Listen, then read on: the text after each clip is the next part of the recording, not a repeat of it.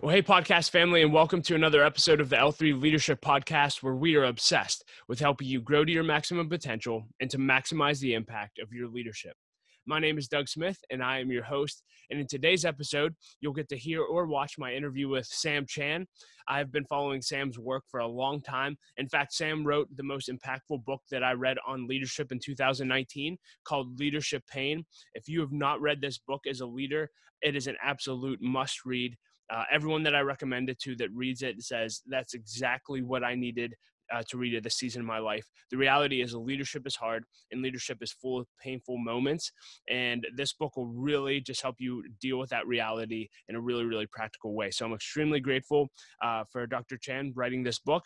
And we discussed the book in the interview and so much more. So you're going to absolutely love this. Let me just tell you a little bit about Sam before we dive into the interview. Sam is a former pastor, college president, and chancellor, and now serves as president emeritus at Beulah Heights University. In this season of life, Sam Chan does one thing, and that's leadership. His singular vision for his life is to help others succeed. And literally, this is one of my favorite interviews I've ever done. You're going to get so much out of this. Well, Sam, thank you so much for being willing to do this interview. It's a great honor to get to spend time with you.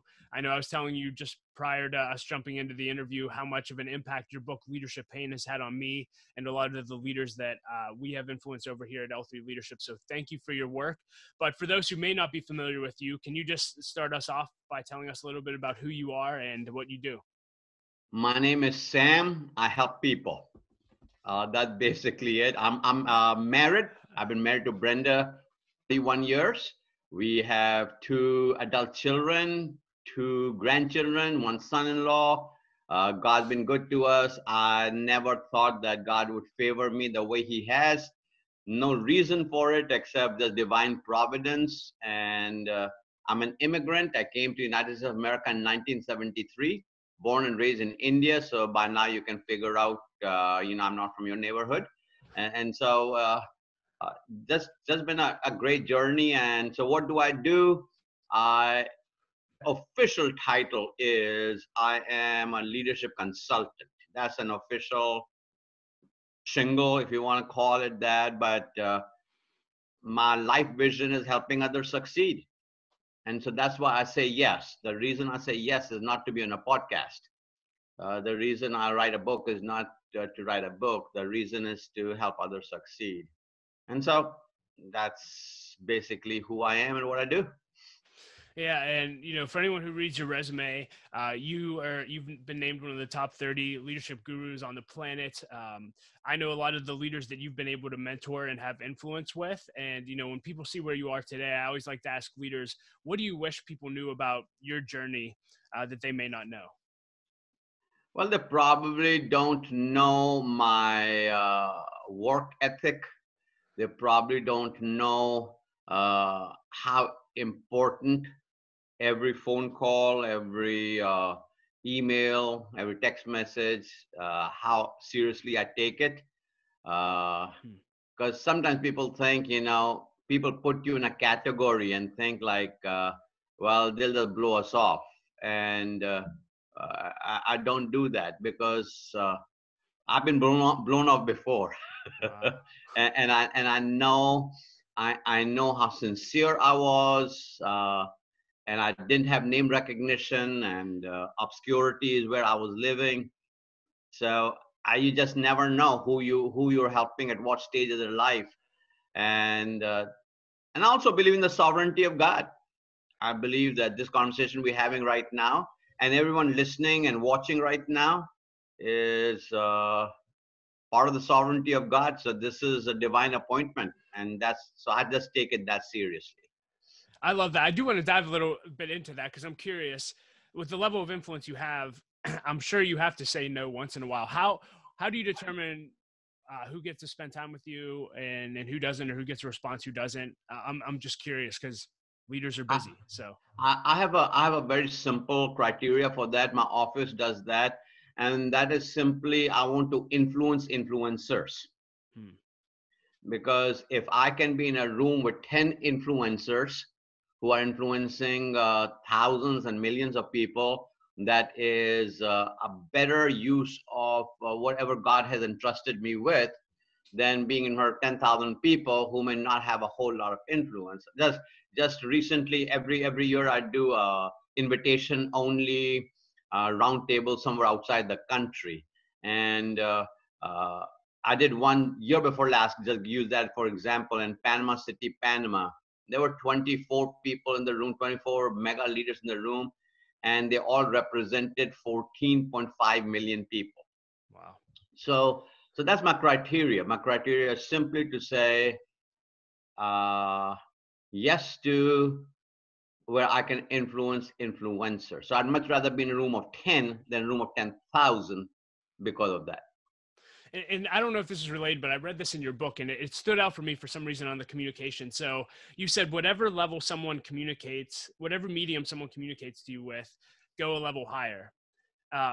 So if someone sends you an email, maybe you should give them a phone call. Can you talk about that principle and how you apply that to your life? I just thought that was interesting. Because people always start safe. People want to start at a level that they feel like they're not going to be offensive, or they will not feel obtrusive, or they will not be invasive. They're trying to be nice. They're trying to be polite. They're trying to be courteous. And I get that. But I also know behind all that courtesy and politeness, there is a little edge to say, this is where we want to start, but can we go higher?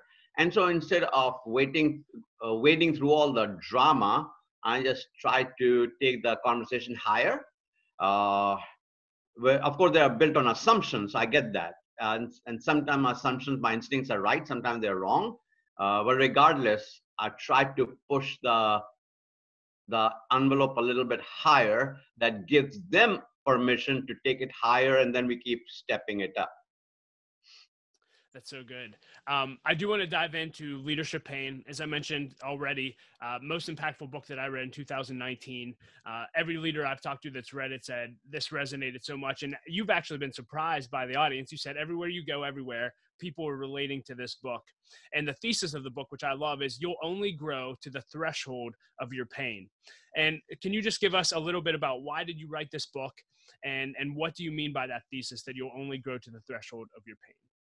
So one of the things I do, so I told you earlier, I'm a leadership consultant, and I deliver my consultancy in different formats.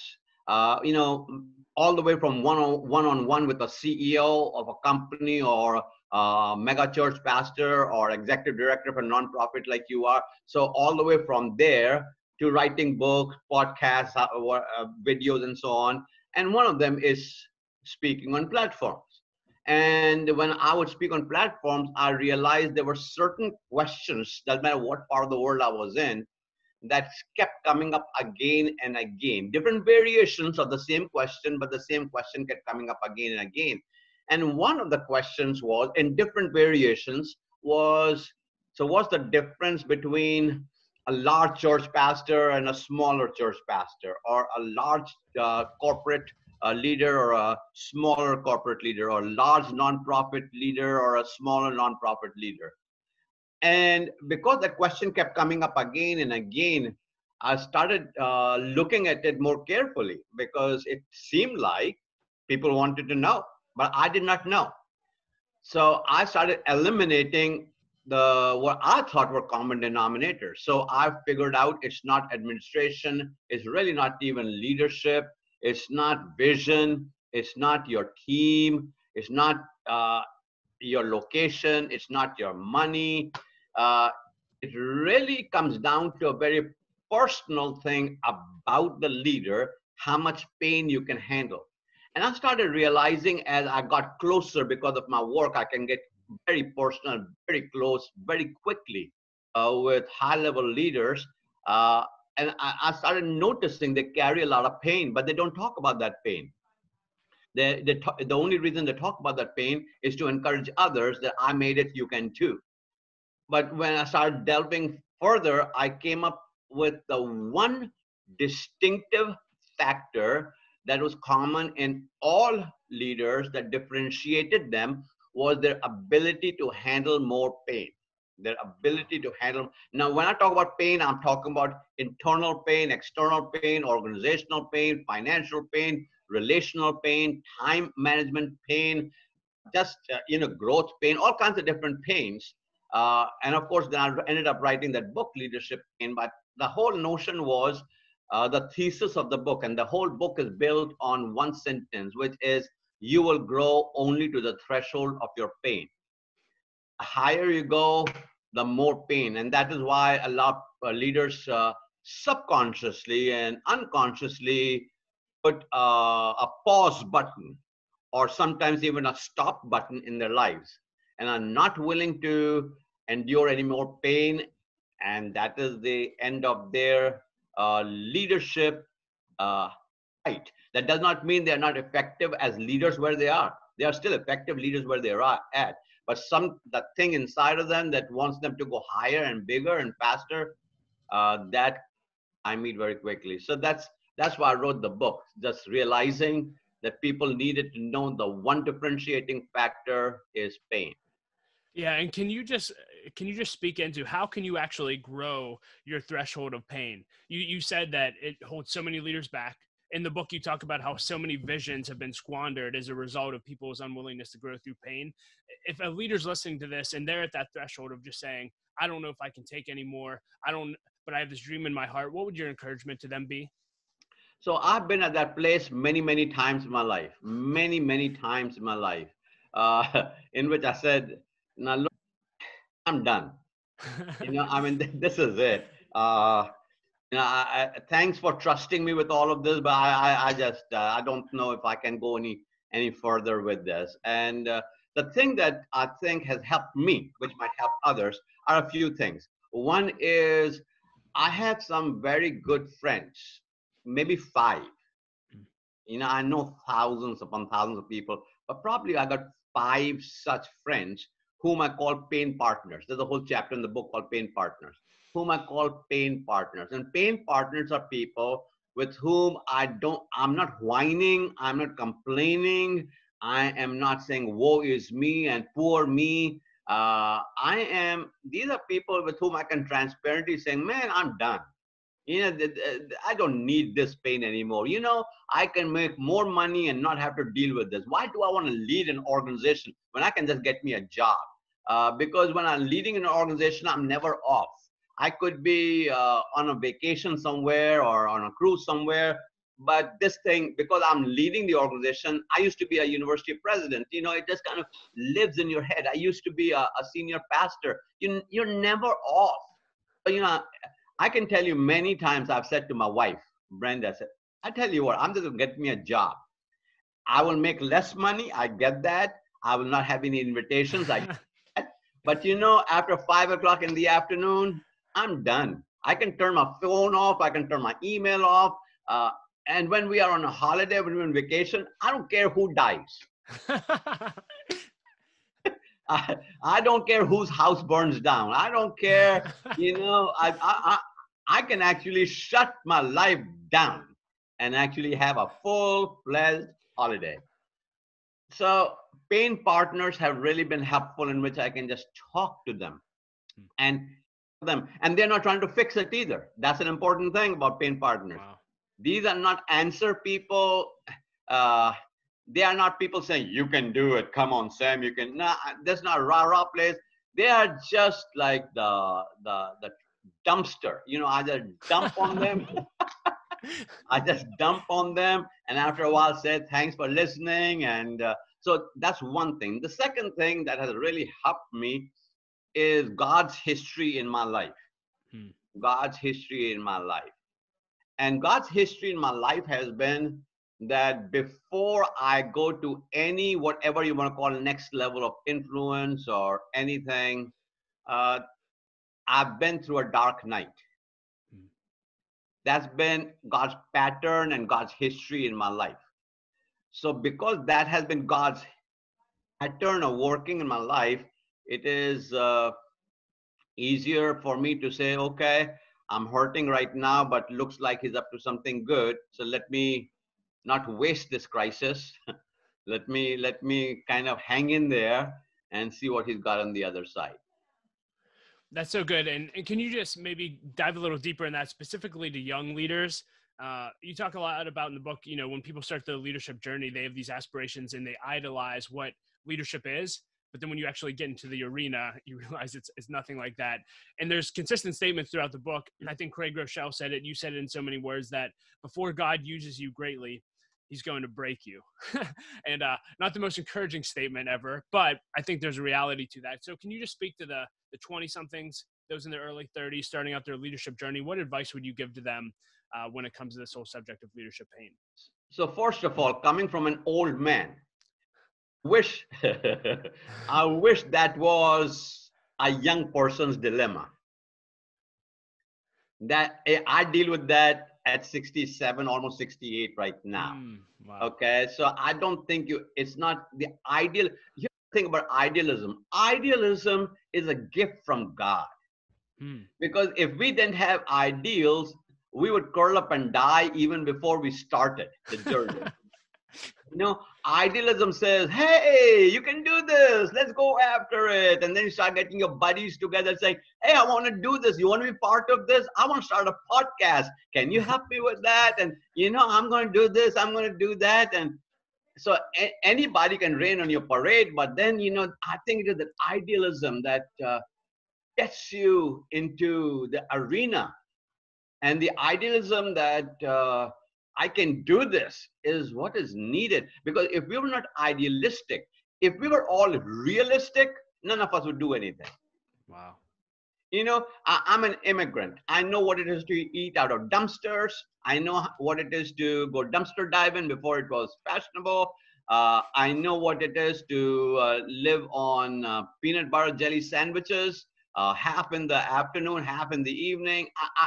Listen, so realism would have said, you just an immigrant, you are, nobody really wants you, you speak with an accent, half the people don't understand you, you don't look like them, you don't behave like them. So reality is reality, I get that. But I need somebody in my life who will say, who cares what reality is? Let's go fly. Reality says gravity is going to pull you down. But there were a couple brothers in North Carolina, Kitty Hawk, who decided to defy gravity, and here we are. So all I'm saying is, idealism is good. And listen, can I talk to some of my older comrades right now? If you are in your category you consider older to be, don't be tamping down on somebody's idealistic dream. It may be crazy to you. People call me the dream releaser. I have a coaching program called Dream Releaser Coaching. What we do is release people's dreams. Why do I want to become the heavy guy with all the wisdom and the knowledge and experience and lifetime? Say to you, hey, don't do that. That's not good. Do something else. Why do I want to do that? I don't know what God has for you. Be the wind beneath somebody's wings and say, go after it. And don't use the word realistic or idealistic. It is somebody's dream is their dream. And who are you to pass judgment on somebody else's dream? Let people dream. And I think that is where I would say to everybody, stay idealistic. You can do it. Everybody who did anything at any time in their life did something that at one time was considered impossible. So keep doing it. I love it. Can you dive a little bit deeper into that, since you coach people to release their dreams? So step one, it sounds like, is don't drain your dream, go after it. But what practical steps do you coach people in pursuing their dreams once they have it? So if I had a dream to open a hamburger joint, so I have to become a student of hamburgers and hamburger making. I'd probably get me a job at McDonald's. Okay. And I may start as a cashier. I might start as a burger flipper. I might start as the drive-through order taker. But if I'm going to start a hamburger joint, I've got to be a student of how hamburger joints are run. So if you have a dream, the first thing you got to do is to ask yourself, who else is doing this? And study them. Study the person, study their product, study their process, study the whole situation there, and then beef up your knowledge and your wisdom and your experience from that. So I think you have to reach into your history before you reach into your horizons. And I think that is the tension.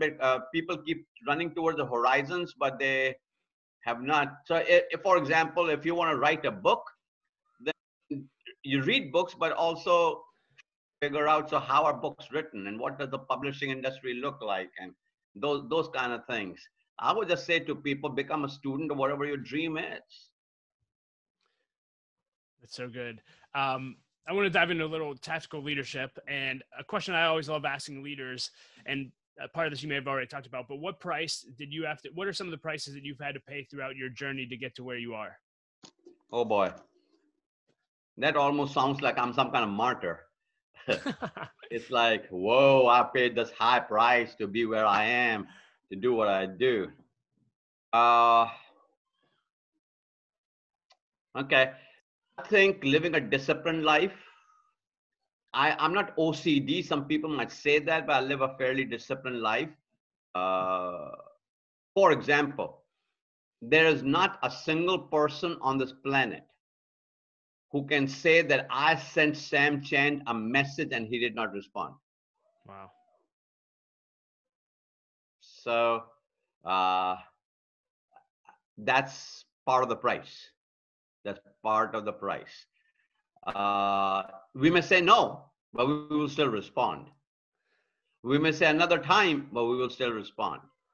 So that is part of the price of making sure. And the price that I think I have paid is not holding any grudges. There's not a single person in my life that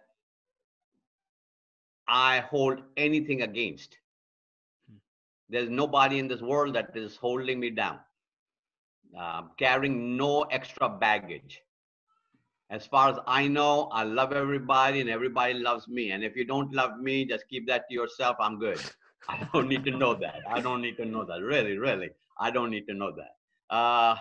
So the whole notion of I would call personal disciplines that don't necessarily make a list.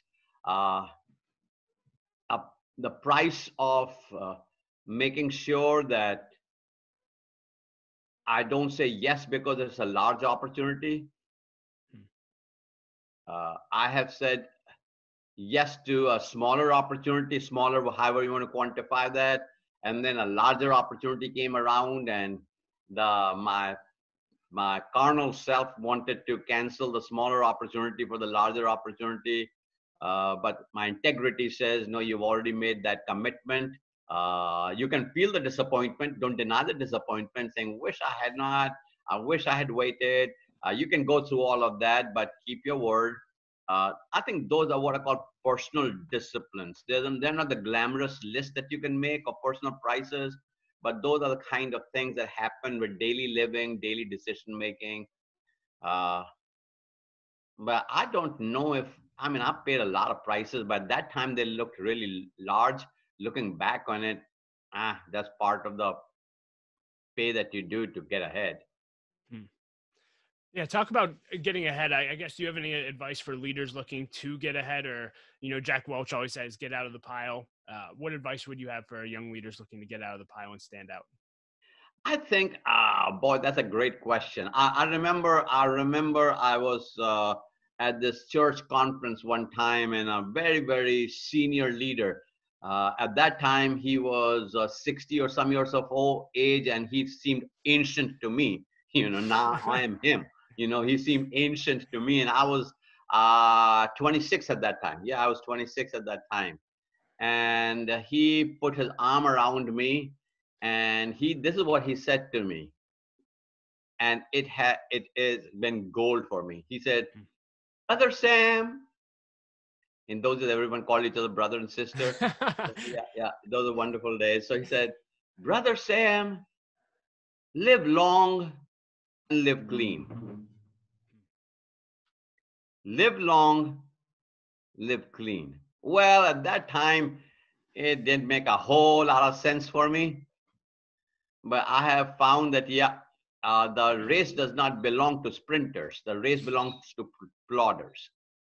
Just plod away, just one step in front of the other. It is a marathon. Just keep plodding away. And so live long. That simply means the longer you live and you live clean. Live clean means keep your family first. Don't mess around. Keep your zipper up. Uh, just do the right things. Make good choices. Lie to people. Don't try to make a fast buck. Stay married. Be be a person of integrity. Keep your word. That's what he meant. Now it all makes sense to me. That's it. That was 30 some years ago, but I still remember him saying, "Sir Sam, live long, live clean." And can I tell you what prompted him to say that? So I'm 26 and I'm one of those guys asking questions. So I walk up to him. He's successful in what he's doing, and I said to him, his name was Brother Chester Miller. Chester Miller. And I said to him, "Brother Miller, if you could give me one piece of advice, what would that be?" I'm looking for, that question. What is the one piece of advice you can give me that will take me to the next level? And he put his arm around me, and that's when he said to me, "Brother Sam, live long, live clean." That's so good. One of our values here at L3 is character development. We think character development is the most important development. And I'm just curious, as you've worked with leaders, how do leaders grow and develop their character? You just mentioned a bunch of phrases that sound great and obviously would build up a life of character, but how can we actually build character in others? I'm just curious how you view that. That's very difficult to do. If that was easy, we wouldn't have any wrecks to read about. Yeah, yeah.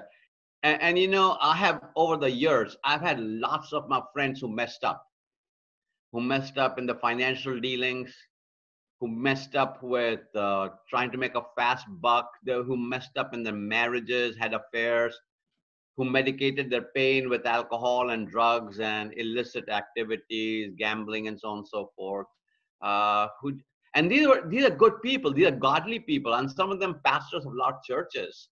Some of them husbands and fathers and grandfathers that you would have thought are brilliant people. How could they throw it all away with this one night stand? How could they do that? Were they not people of character? And to me, character is, well, that's a huge question. So give me a minute to answer that. So let me just tell you how character is destroyed. Character is destroyed in 3 steps. And we find that in Psalm chapter 1, verse 1, where the psalmist says to us, "Blessed is the man who walketh not." Number 2 is standeth not. Number 3 is sitteth not. I'm doing from the King James version because it is just, I'm a King James guy. But no, I'm NIV and Message and Living Bible. I'm all that. But in this quotation, blessed is the man who walketh. Walking is your first step towards sin. That's the anatomy of sin. Standing is the second step. Sitting is the third step. Nobody starts off by sitting. So that means if you ended up having an affair, for example, not throwing stones at anybody, I was saying if you ended up having an affair, it didn't happen just like that you and your wife had a fight, so you ran down the road and picked up somebody and had sex with them. That's not how it happens. It started on a slippery slope. You were walking by, you were watching things you shouldn't be watching. You were looking at stuff on your phone that you shouldn't have. You were reading stuff that you shouldn't have. You were going through time. You were just walking, but in your peripheral vision, you could see stuff. And then you stood there long enough to being enticed by it, being attracted by it, being seduced by it. And then you end up sitting down. Character development, I've got to deconstruct this whole notion and say to myself, who am I walking with? Who am I standing with? And who am I sitting with? And that is where it is very important for you to have truth tellers in your life. Somebody will say things like, Sam, everything okay between you and Brenda? I noticed that you guys have been short with each other. Sam, the way you replied to her, everything okay there? Sam, you used to respond to my emails and my text messages, but now you used to do it every day. I mean, if I send you a message, you respond the same day, but now it takes you 3-4 days. Are you okay? Somebody just needs to raise a question and ask a question. And I can tell you, most of us are afraid of hurting other people's lives, and we don't love them enough to risk our relationship, to raise the issue and ask the question. So over the last 35, almost 40 years, I'm known for raising the issue and asking the question. I'd much rather lose you as a friend, and I'd much rather hurt your feelings. I'm not going to do that on purpose. I'm going to be very respectful. I'm not going to be like a bull in a china shop. I'm not going to come accusing. I'm not going to be throwing stones at you, but I will ask you that question. I will say, Sam, are you dry now? Are you still drinking? Sam, how are things at home? Sam, are you still watching that stuff? Sam, who is monitoring that stuff? Sam, have you broken that relationship off? Sam, have you paid that money back? Sam, are you still gambling? I ask those questions because I found out how more people are look to or work towards keeping the relationship than keeping that friend from the ditch. So I'd much rather build a fence at the top of the hill than build a hospital at the bottom. I'm just one of those guys. I'm wired like that. My wife will tell you, I have knocked on people's doors at 11 o'clock at night saying, you should be home. Are you home? Wow. That's so good. I'm known to do that because I love you enough to not let you slip into a ditch. That's at least what I do. So I love that on the front end. Can you talk to leaders who may be listening to this and they might say, man, I wish I would have had a friend like that 6 months ago, but man, I've fallen. And you've talked about, you've had many friends fail. What is the other side of having a fail look like? And what's your encouragement to leaders who may have found themselves in a situation they didn't want to be in, but found themselves in? So let me start by asking a very insensitive question, and then I will answer that question. The insensitive question would be, so how come you didn't have any real friends? Wow. What was it about you?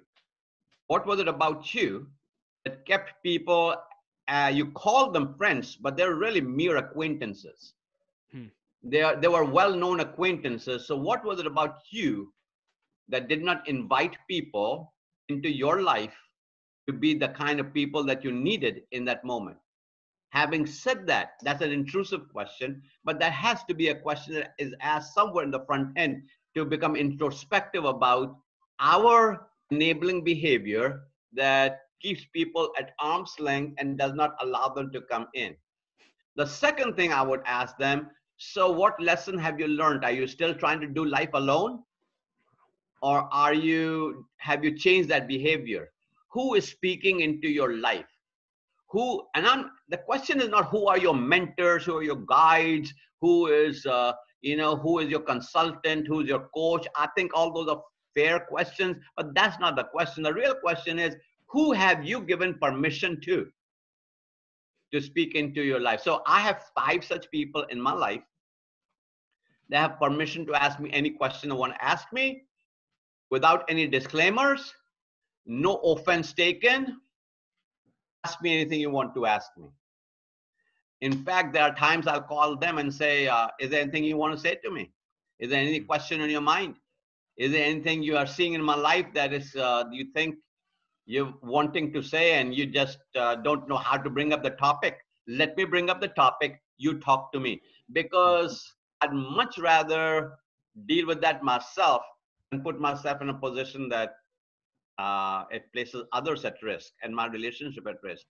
So I think most people do not learn from the behaviors that got them into it to begin with.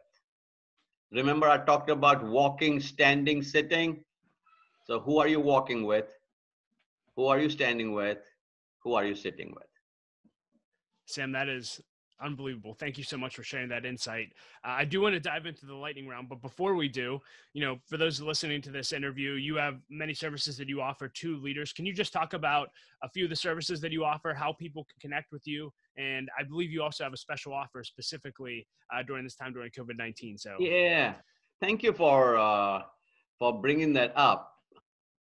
I'm very frustrated right now, and my frustration is people are home, might have a little more time to increase their leadership, but cash is low, or they're being careful with their cash. So I have a leadership program called Sam Chan Leadership Institute. And for years and years, we have been marketing that all over the world. We have thousands of people subscribe to that. And they pay $2,000 a year to get the 12-month program. So what do you get for 12 months? You get one of my books every month, so 12 books that I've written every month. You get 4 videos a month that support that book. And at the end of the 12 months, you get a certificate of completion. We are saying to ourselves, how can we help people and not worry about the money part? So we're calling this the COVID offer, or whatever you want to name your price offer. This is what you will do. If you go to a website, let me give the website now. It is samchandleadership.com/COVID, COVID. I'll give that to you again in just a moment. What happens there is it'll ask you 2 questions. One is what's your contact information, so we can start sending you material. And the second question is how much do you want to pay? You put in whatever. Please hear me now. Whatever you want to pay in there. No questions asked. No negotiating, no back and forth. No one's going to say that is too low or unacceptable. Whatever you say, you get in the program. Imagine for a moment you go to a restaurant and you sit down, you look at the menu, and there are all the menu items and no prices, and you call your server over, you say, sir, there are no prices here. What are we going to pay? And he says, enjoy your meal and whatever you want to pay. Whatever you want to pay. On the way out, whatever you want to pay, just pay that. That's the deal here. So you will get 12 books. Everything's online, everything digitized. 12 books, all of them written by me. You get 4 videos a month that will support each book that month, and a certificate of completion for whatever you want to name. So here's the website again, samchandleadership.com/COVID. You can, all the listeners can do this. You want to pass it on to your entire companies. I know right now of the entire churches are doing this. Entire leaderships are doing this. Entire companies are doing it, because it's no money out of your church. It's no money out of your company. It is up to the people. All they need to know is we want to increase. So thank you so much for allowing me to just lessen my frustration during this time of how do I get people raise their leadership. Sure. And leaders, if you're listening to this, we'll include links to all of that in the show notes and throw it in L3 emails as well. So look for that. And I encourage you to sign up and pay what you can pay. So thank you for adding value to leaders in that way, Sam. As we start to close out, I always love taking leaders through my lightning round questions. And so let's just dive right in. My first question is, what is the best advice you've ever received, and who gave it to you? It was Brother Chester Miller. Live long, live clean. Love it. Love it. And maybe the same answer. If you could put a quote on a billboard for everyone to read, what would it say? I would put one word: others. Say more about that. Like, I wish somebody had told me in my earlier years, it's not about you. I think Rick Warren said it best in his Purpose-Driven Life. It's not about you. He wasn't around writing those books at that time. He was around, but not writing books at that time like that. So I just want, it's about others. If you live your life for others, you'll be fine. What's the best purchase you've made in the last year for $100 or less? Oh, I got me a jacket at Nordstrom Rack. It was in my size. It was hiding. I just love it. It is like crinkly blue with a black collar, white buttons. I mean, it just pops. So if I stand with some cool jeans, white shirt, and that jacket on a platform, it just looks great on a screen. So yeah, I'm Wayne like that. I love it. What books have you read in the last year that have made a great impact on you that you'd recommend? I tell you, I'd like to recommend a book that I read about 40 years ago, maybe 30 years ago, that I can't get away from. And I've recommended that book than any other book apart from the Bible that has influenced my life and how I live my life. And that is a book by Seth Godin, and it is called Purple Cow. Purple as in color, cow as an animal. Affected my thinking, how I make decisions. Much of what I do is done through the grid. It's just a little book. You will probably end up reading it in less than 2 hours. Less than 2 hours. But it was a life changer for me and still remains that way. So I thought I would give that because it has affected me that deeply after all those years. What are you passionate about right now? Influencing influencers and creating content. I want to keep thinking, creating content, and I want to influence influencers. And God has allowed me to do both of those at a level I never thought I would. And so I'm very aware of His providence in my life. And I'm very much aware of the weight of stewardship of that in my life as well. So yeah, creating content, influencing influencers. What's your greatest challenge right now? My greatest challenge is how do I get out so much that's on paper? I got stacks of notes, and I'm working on literally 13 books right now at the same time. Yeah. Frustrated guy. I am very frustrated. It's like having 13 children, and which one are you going to feed first, you know? So it's just like that. So I've done 2 books this year already. Well, one is already out called The Sequence to Success. The other one will be out in September called Tensions, The Power of Tension. And then there's another book that is due to my publishers in April. I have no idea which one of the 13 is going to end up that. That's awesome. Do you have a favorite failure in your life that ended up leading to success or a great lesson? Yeah, when I applied for a job that I thought I was suited for, and I did not even get a response back. I carried that for a long time, and I could not get ahead. And the reason I could not get ahead is because that became shackles around my feet. I had to let go of that rejection. And more than the rejection, it was nobody even respected me enough to say no. Just got ignored. So yeah, that's it. Do you you get to spend time with a lot of great leaders. I'm just curious, do you have any go-to questions that you always ask when you get a meeting with a leader? Yeah. So by now you know how I'm wired. So this is what I would say. I would say, Doug, how are you doing? You'll tell me. I'll say, no, really, how are you doing? You'll tell me. That's it.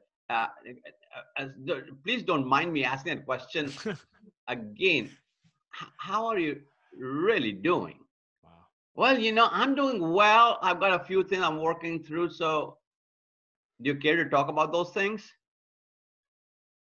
And so, yeah, that's my question. Wow. I'm in a place in my life. I'd much rather lose you as a friend and keep you out of the ditch. Aside from your family, what is your most worthwhile investment of your time and money? At this given time, you. I live in the moment. I dance in the moment. So I'm not looking for, right now I've got a bunch of calls lined up as you do and everybody does right now. But right now I'm giving you 100% of what I've got. I'm holding nothing back. I'm not looking at my watch. I'm not looking at anything. So I have learned to dance in the moment, give it 100% of who I am right then. So right now, you are it. Thank you. Do you have any unusual habits that enable you to be successful? I got a bunch of them, all the way from unusual to weird. But let me give you one of them. I live by what I call the Ohio principle, OHIO.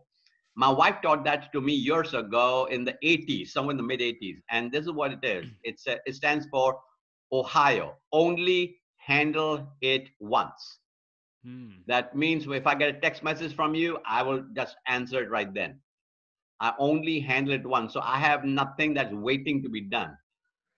And now if you send me a long email with a lot of stuff in it, I will still respond to you and say, hey, got your email. I'll be back with you. But yeah, that habit has kept me focused. Do you have a morning routine? And if so, what is it? Yeah, I wake up in the morning. That's a good thing. There would be no routine if you didn't wake up.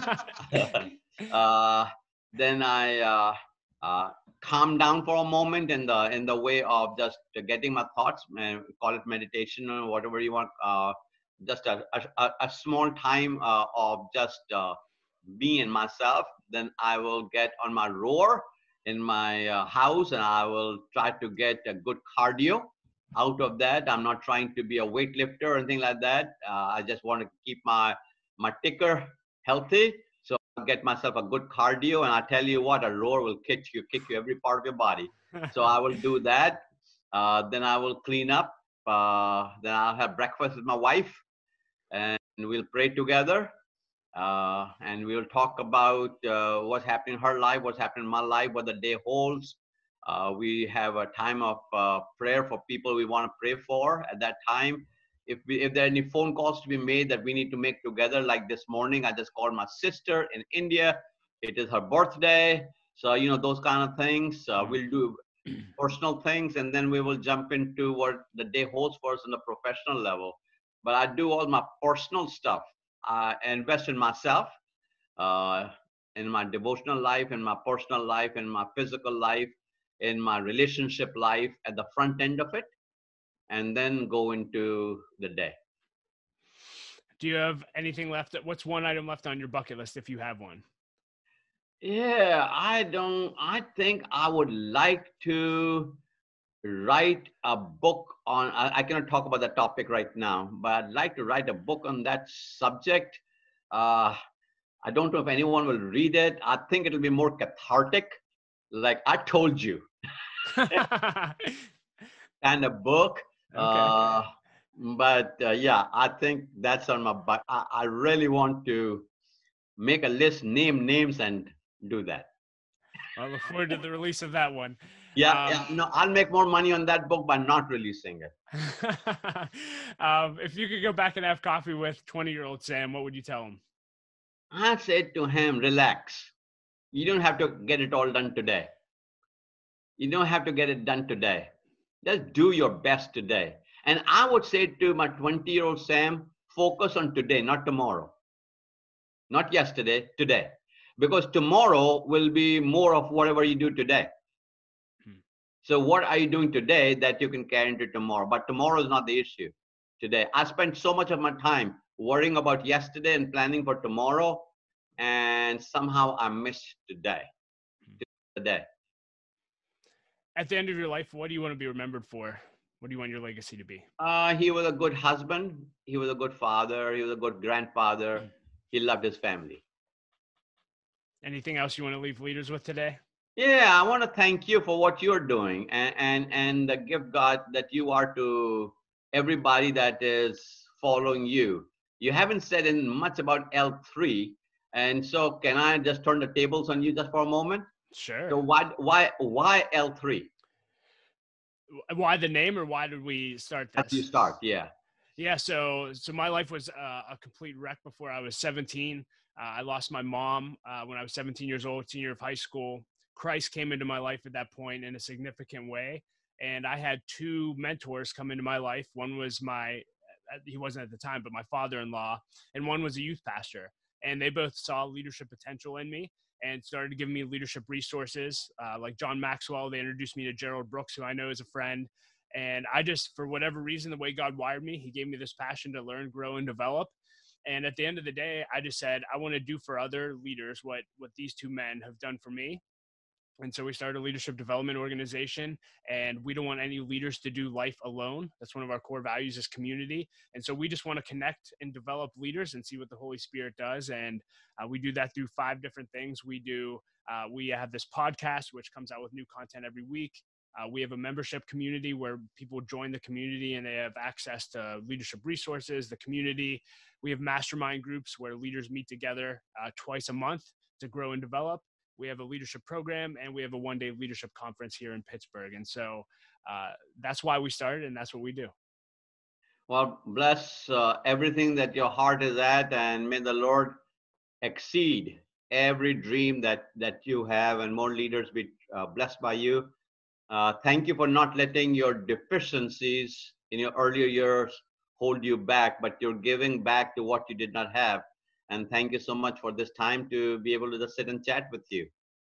Hey leader, I think it's more important now than ever that you have a community of leaders to do life and leadership with. And that's exactly why we created L3 Leadership. And we've spent the last 3 months revamping and relaunching our entire membership platform just for you. And it is absolutely incredible. We are more passionate now than we have ever been about developing leaders. And so we believe in the product so much that we created that we are giving you your first 2 months of membership free.